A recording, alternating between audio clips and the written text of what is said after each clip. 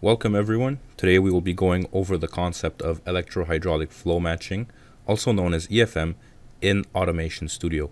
This concept is derived from post-compensation or flow sharing and was introduced by Bosch Rexroth. This concept is often applied in hydraulic systems with multiple actuators, such as agricultural tractors or construction machinery, and its objective is to have load-independent and proportionally controlled speed of the system functions. This is done by controlling flow through orifices and ensuring the differential pressure is kept at a desired level. Let's look at an example. Here the heaviest load on either actuator will be sensed by the pump, but will also be transmitted to all the sequence valves downstream of the control orifices. This will ensure that an equal pressure will be required to open these valves, maintaining the pressure drop controlled at these orifices.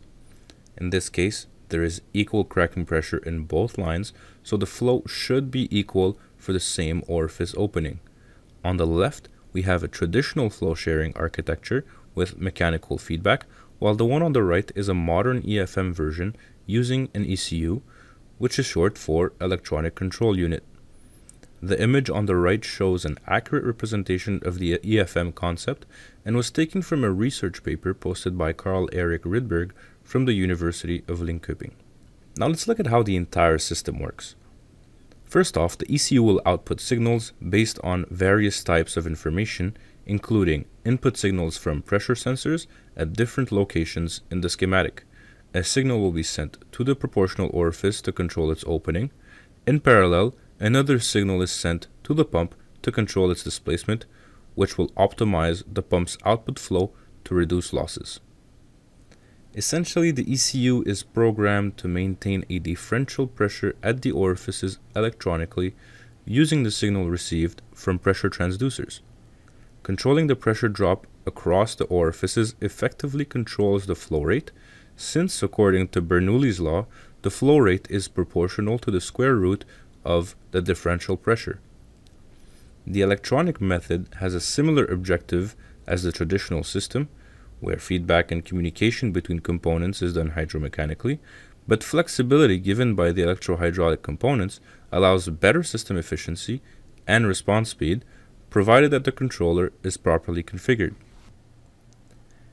Here we have two examples of circuits implementing the concept of EFM.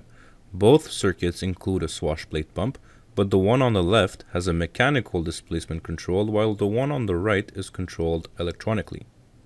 Both pumps use electronic load sense. The controlled variables are the orifice opening and the differential pressure. The operation of the left circuit works by inputting the desired differential pressure, and the system will adjust the orifice and pump's output flow accordingly. The controls of the right circuit are ensured by an algorithm which is continuously computing a signal generated by PID controllers and lookup tables.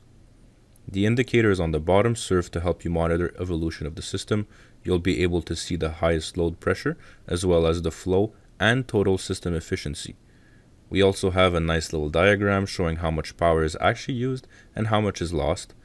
Now let me demonstrate by running the simulation. So as I explained earlier, the system starts off by opening the orifice. While the orifice is being controlled, the pump will also start displacing fluid into the circuit. In the meantime, the differential pressure is continuously corrected. Now keep track of both system efficiencies as I adjust the differential pressure in the circuit on the left. The one on the right is automatic, but you can follow what the pressure drop should be by looking at the blue text right here. To make a better comparison, I will set the same pressure drop for both circuits and the same load pressure while keeping the actuator and flow similar. Right now, the load pressure is set at 220 bar. Keep in mind that we are at a simulation pace of 0.1 milliseconds, so readings and signal values might flicker. On the left, a PID controller takes care of the orifice openings, and another PID adjusts the valve. Both controllers have the same objective of controlling the pressure drop while minimizing the required effort. In the right circuit, the pump and orifice openings follow preset values in a lookup table, which is less accurate, but the system is still way more efficient.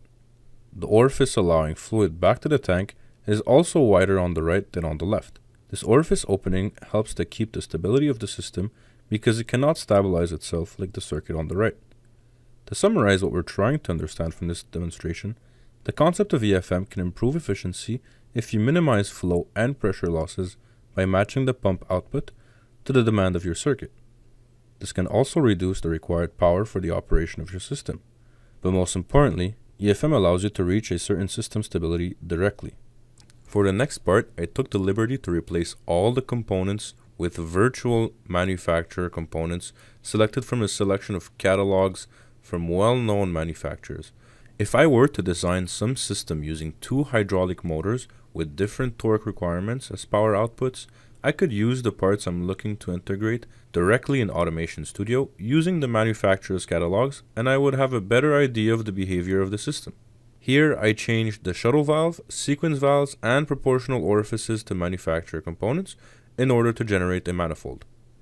I could also change non-manifold parts to manufacturer component, which is the case for the pump in this schematic. The benefit of the manufacturer components is the ability to generate 3D manifold blocks. I will put both windows side by side for the purpose of this simulation.